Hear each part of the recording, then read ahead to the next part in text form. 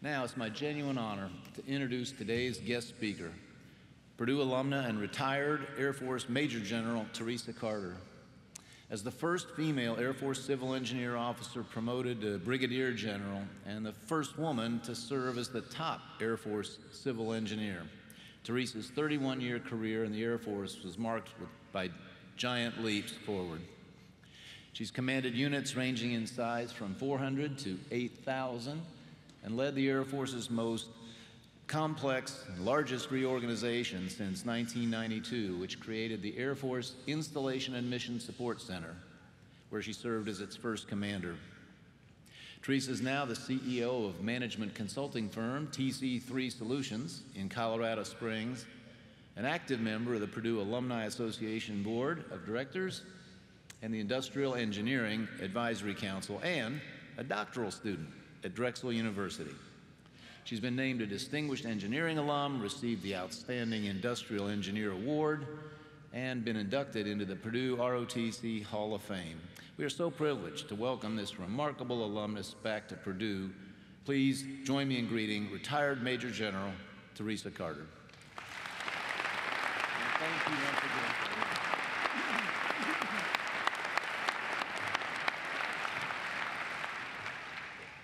Thank you, President Daniels, for that kind introduction. I am deeply honored to have the opportunity to speak to the class of 2018. To the parents, family, and friends here to honor our graduates, thanks for all that you have done to encourage and motivate them, even when the going was tough and the times were rough. To the faculty, thanks for challenging and developing their critical thinking skills.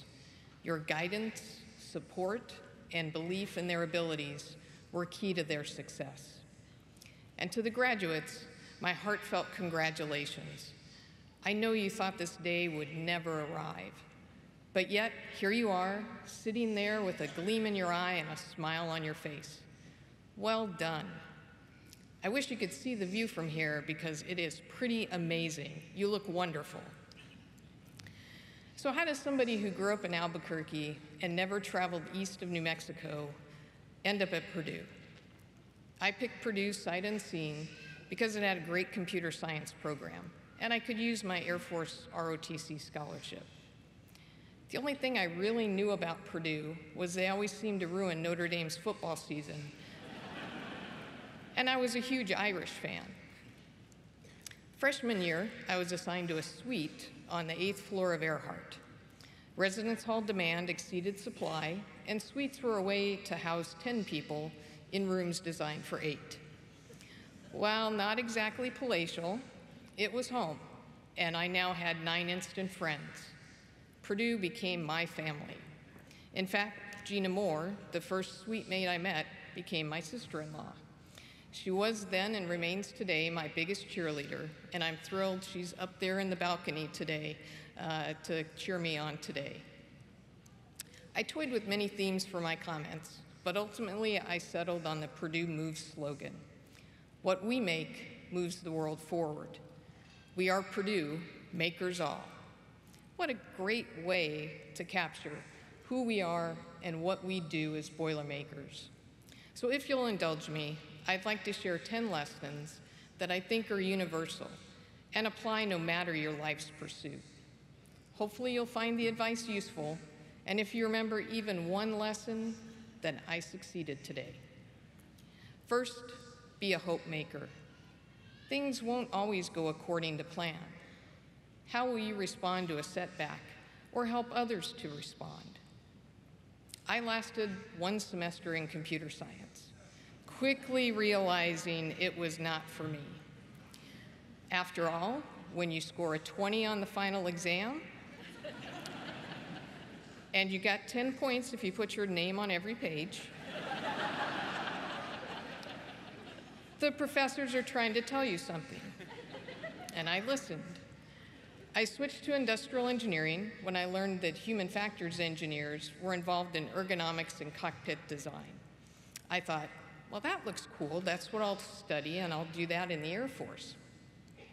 Well, the Air Force had other ideas, and shortly before graduation, I was assigned to the civil engineering career field. I was crushed. I didn't get what I wanted. Thankfully, the Commandant of Cadets, Major Bruce Johnston, said no to my request to stay at Purdue, get a master's degree, and then hopefully an assignment to the human factors career field.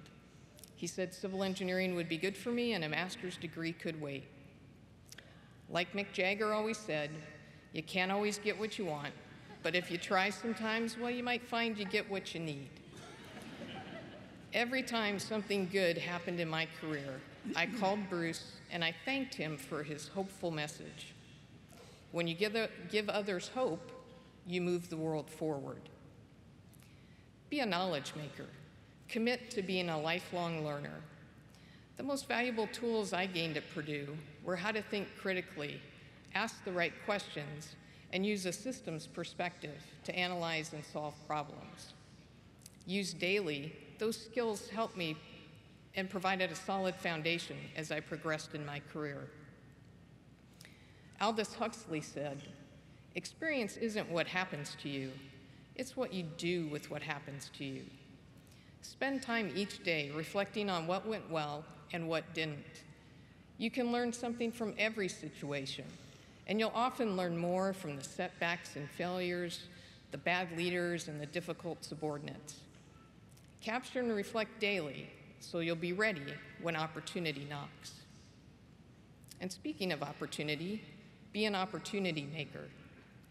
In June 2013, I became the 24th person and the first woman to have the honor of serving as the Air Force Civil Engineer, the highest ranking person in my career field.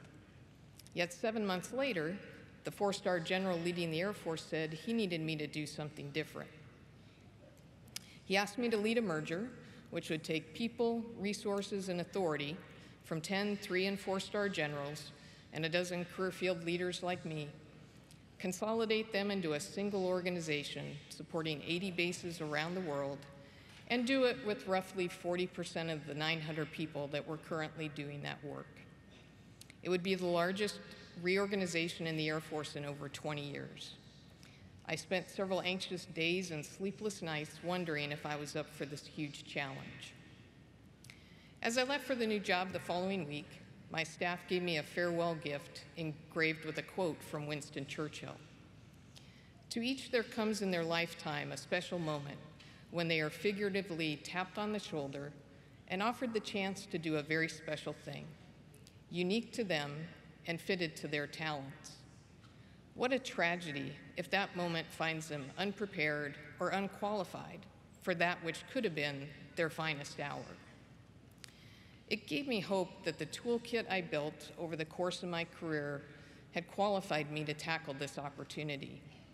The jobs held, the challenges faced, and lessons learned did in fact prepare me for the hardest but yet most rewarding job I ever had.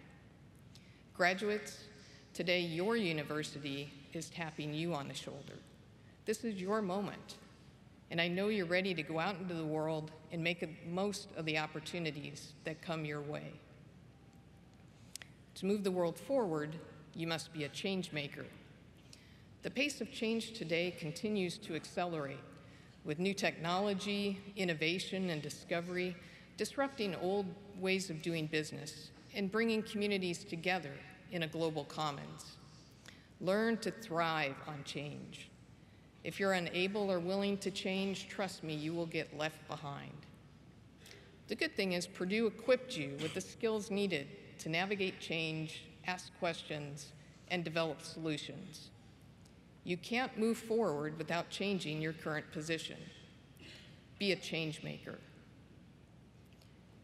Ralph Waldo Emerson said, "Don't follow where the path may lead. Go instead where there is no path and leave a trail." Be a trail maker. Boilermakers have left footprints around the world and literally out of this world over the past 150 years. Astronauts and Nobel laureates, inventors and educators, doctors and engineers. Each and every Boilermaker leaves their mark on society.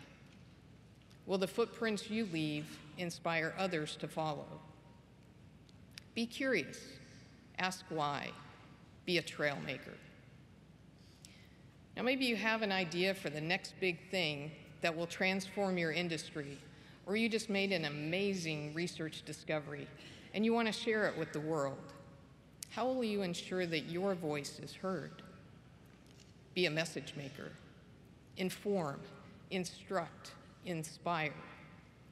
Even if you're a big introvert like me, you can do it.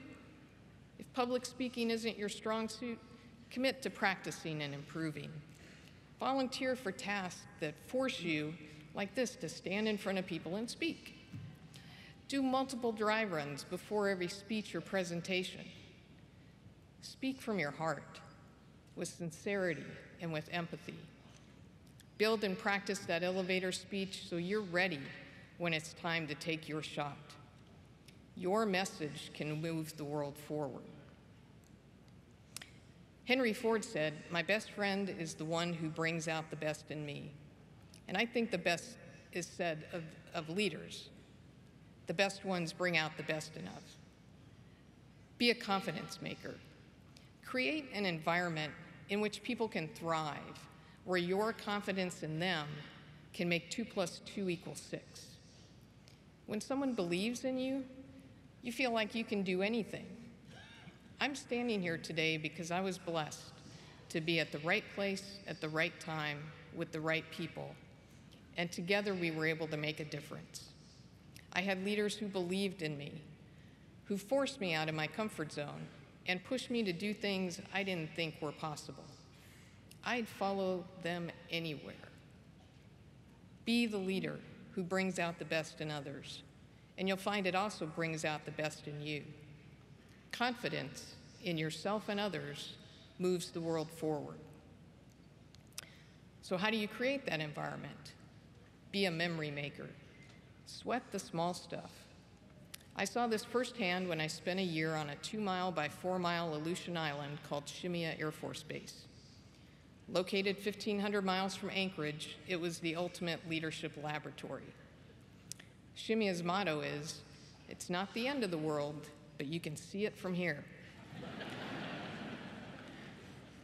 My team was responsible for operating the base infrastructure. During the Cold War, we were supporting a nationally tasked intelligence mission, which required us to keep the runway open at all times, so alert surveillance aircraft could take off with less than 10 minutes notice. Now that was no easy task when you get 120 inches of snow per year and winds often as high as 80 miles an hour. Thankfully, Master Sergeant Tom Pelfrey led my snow team, and he was a miracle worker. I watched in awe as he turned an average group into the top performers on base. They made the impossible look easy. One day, he invited me to his work center. They had just completed a demanding 12-hour shift keeping the runway open. His team was gathered around a small table with a simple birthday cake in the center. Tom praised his team and talked about one of his civilians, Charles Brantley, who was in his 50s and looked like Grizzly Adams. A long, thick beard, coveralls peppered with dirt and grease accumulated during his shift. It was Charles' birthday, and Sergeant Pelfrey led us in song. Charles literally had tears in his eyes. It was the first time anyone at work had ever celebrated his birthday. Sergeant Pelfrey's focus on the small things brought out the best in his team, and they would do anything for him, even to this day. Never underestimate the power of the small stuff to make a big difference in the lives of others and to move the world forward. Be a contribution maker. I'm sure each of you in the audience have one or more goals you want to pursue as you graduate. Maybe you want to be an entrepreneur, a doctor, or for those entering the military, a general officer or an admiral. I wholeheartedly encourage you to set lofty goals and then work tirelessly to achieve them. As Drew Brees told his boys after setting the NFL passing yards record, you can accomplish anything in life if you're willing to work for it. But I also want you to remember it's not enough simply to be an entrepreneur, to be a doctor, or to be a general. What's more important is what you do as a doctor, what you do as an entrepreneur, what you do as a general. Don't chase titles or perks that come with a position. Chase the opportunities that you will have in the position to contribute to your company, your profession, or your community. Above all, whatever you do, whatever you choose to do, be a difference maker. My favorite quote comes from author Leo Roston, who said, "I cannot believe the purpose of life is to be happy. I believe the purpose of life is to be useful, to be honorable, to be compassionate. It is above all to matter, to count, to stand for something, to have it make some difference that you lived at all. Be compassionate. You'll make the world a better place. Don't be afraid to take a stand. Make a difference. Make your lives matter." We are Purdue, makers all. Class of 2018, it's now up to you. Move the world forward by leading change and leaving your footprints. Move the world forward by taking that giant leap. Move the world forward by doing the right thing, even when no one's looking. Move the world forward by making a difference. Move the world forward by being a Boilermaker. Congratulations. I'm incredibly proud of each of you and excited to welcome you to the Purdue alumni family. President Daniels, thank you again for the distinct honor and privilege of speaking today. I'll always cherish this moment. Ever grateful, ever true. Hail Purdue.